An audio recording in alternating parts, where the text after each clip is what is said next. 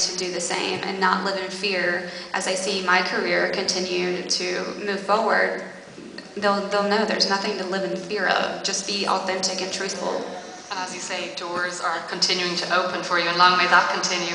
One of the things, Ashley, that you've been doing that's incredible is, and we've talked about it today, is practical supports. Tell us a little bit about the scholarship program that you've started.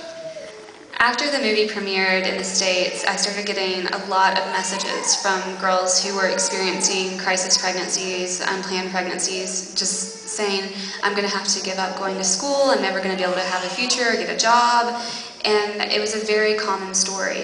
And I thought, well, this is a really simple problem to solve. If girls are in need of financial assistance or a babysitter or resources, then we have a means to provide that. So why don't we do that? And I partnered with an organization called Heartbeat International that has pregnancy resource centers all over the world. And I said, how do you guys feel about partnering and doing this and creating this scholarship fund to help girls who choose life for their children and want to go back to school and get their degrees? And they loved it. It was really easy to get started. We'll be awarding girls starting next year $5,000 per year while they're in school.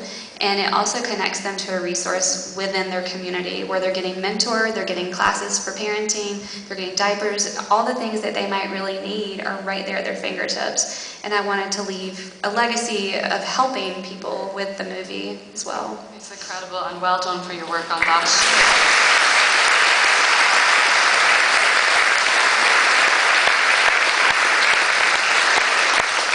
One of the questions actually that people asked was just a response from your friends and family when you took on the role.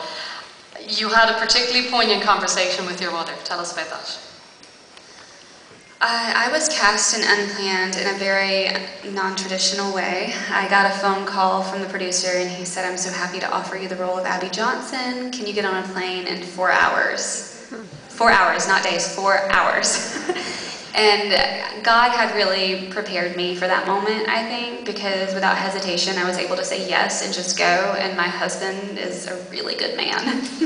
So I left, got on the plane, and everything was happening so fast. I was in pre-production meetings, I was getting fitted for wardrobe, having my hair colored, all kinds of things. And on the 4th day that I was there, my mother called me and she had no idea where I was. I had not had time to tell her.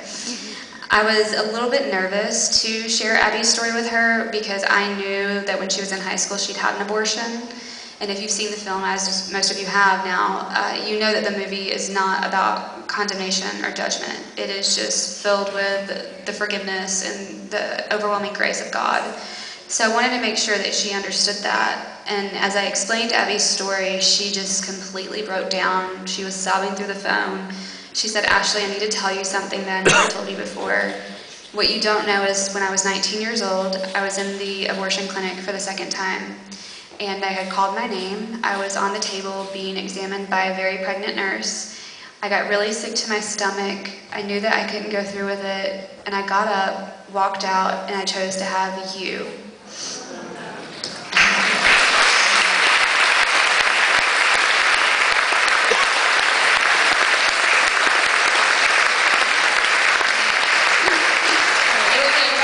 In that moment, because what was going to happen after that was you had to understand and imagine that position that your mother was in, you know, understand that woman that was, I mean, there's a scene in the movie where you're lying on the abortion table. You must have thought of your mother while she was carrying you. Yeah, it was a very strange feeling to describe. I mentioned to you earlier, it was kind of like a near-death experience, if I could describe it in some way, where you just have a flashback of everything that you've done in your life and all the relationships you have, and you realize that you were only seconds or minutes away from never experiencing that. It was a very sobering moment, but I was also really grateful to her. I was never mad or angry. I was just so grateful that she'd given me life. And when she saw the movie, she said to me that she could remember tasting the crackers in the room. She could remember the taste. One really beautiful thing that a lot of people don't know is my mom is actually in the movie. So at the end, where different people are placing roses in the fence, my mom places a rose in the fence for her previous abortion.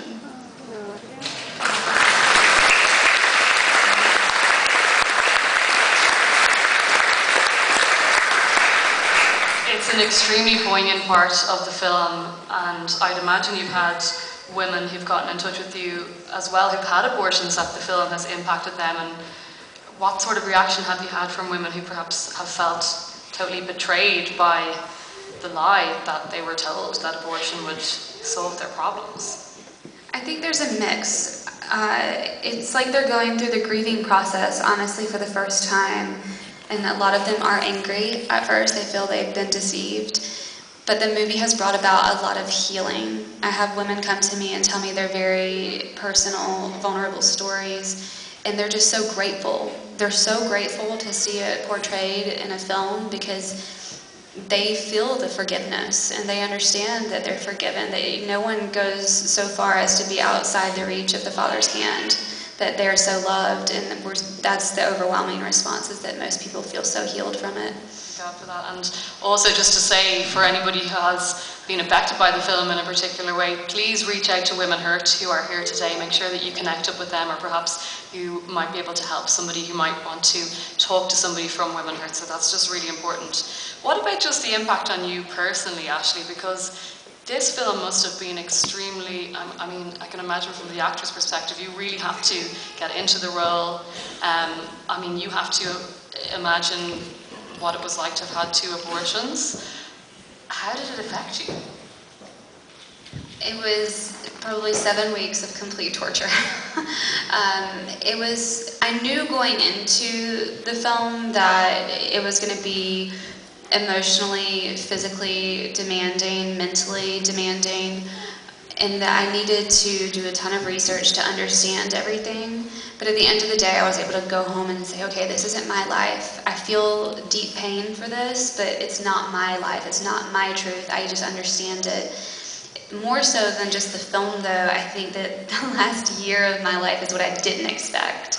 I didn't expect to become so involved and really just inspired by the role to go out and be a part of the pro-life movement, to really be a voice and be fighting alongside of you all. And that's been probably the most challenging thing. World now at this stage. I have. There's a lot of places and a lot of countries that I've now visited for the first time. Ireland's your favourite, though? It is my favorite. I'm not kidding.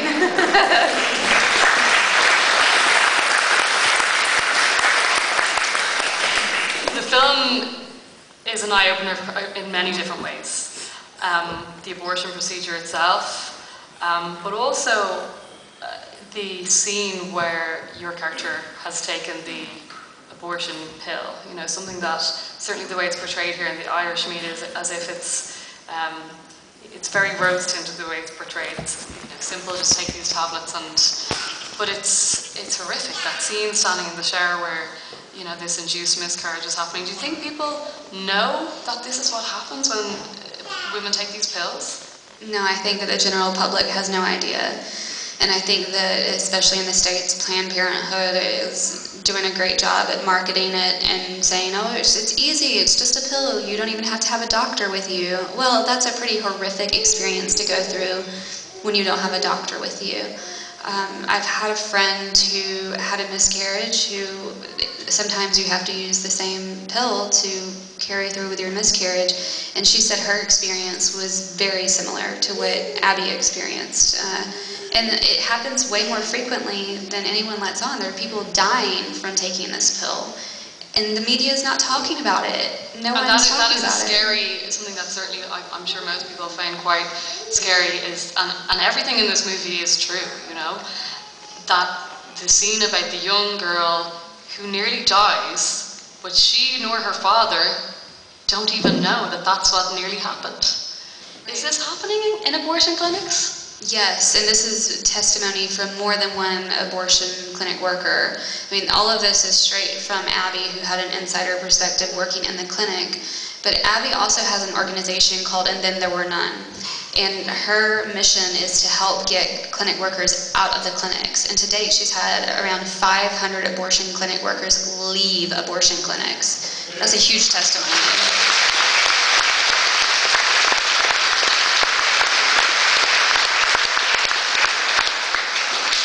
One of the things that also I think people need to be aware of, and it's very disturbing